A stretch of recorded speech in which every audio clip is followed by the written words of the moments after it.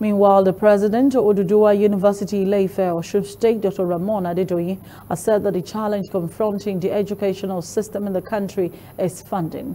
The university don stated that years back, education used to receive the largest share of the country's budget after defense during budget presentation, but that is not the case anymore.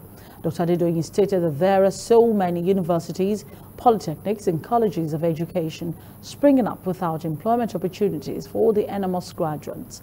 He suggested that the government create employment that is not salary-oriented, with priority on entrepreneurial skills. The university don also advised students to take the entrepreneurial studies very seriously, concentrate more on it, and believe they will be able to achieve something after the compulsory service to the nation.